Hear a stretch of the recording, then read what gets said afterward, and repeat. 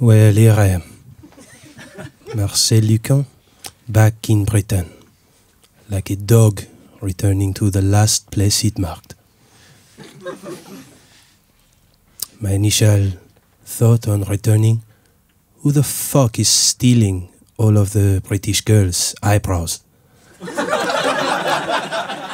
It's the most bizarre theft I've ever seen. And to add to the ignominy of the theft, someone has drawn the crime scene above each eye. Usually quite badly.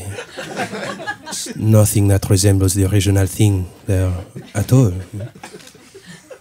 If it rains, which it does, wipes away, no expression at all. Terrifying zombie woman before you. Wake up next to one of these women, she rolls to her back. Her pillow has an attitude. Bizarre. And then that horrific realization that these women are actually doing it to themselves.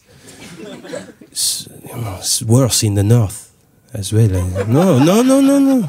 Newcastle. Wow. It's an entirely different species. Before to visit the north, they say to me, Marcel, the women of North England, they are more warm than the women of South England. I think they are just inferring this from the orange hue of the skin. Just because a woman is orange does not mean she is warm to the touch.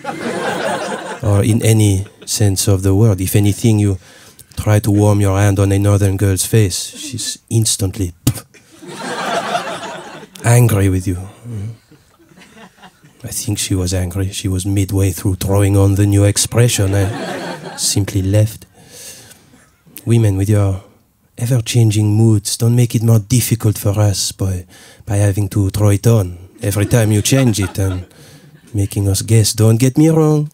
Truly, I enjoy the irony of a nation where eyebrows are frowned upon. But, they don't even... we are looking at you not for the correct reason. The persons are staring, but not why you think that is occurring. Looks like you fell asleep drunk at a party and some bastard threw them, got rid of them at the party, and the next day you just ask the first passing child to throw it on using a crayon and a blindfold. It's no good. It's just such it's a bizarre thing. These women don't... why this effort? Men will fuck you anyway. I don't know why you need to do this, all this and that. Plastic titties. I don't trust plastic titties. I fear if I'm rubbing my head in between them on a carpet, I will get an electrical shock. Unless one of us is wearing rubber boots.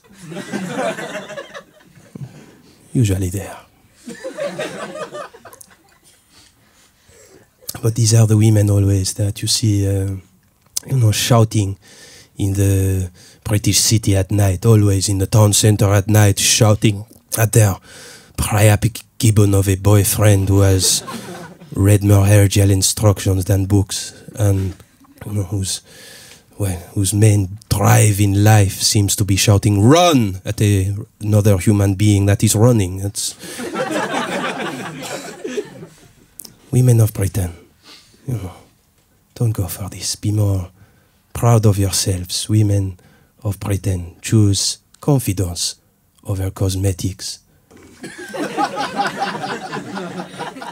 Choose personalities over personalized titties.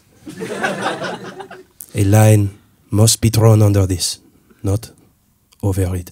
What will occur next, women? You are going to be sketching it on down there. We are going to have to do our own kind of smear test before we go down on you, just to see if it is real or not. It's no good. Women of Britain, remain broad and proud.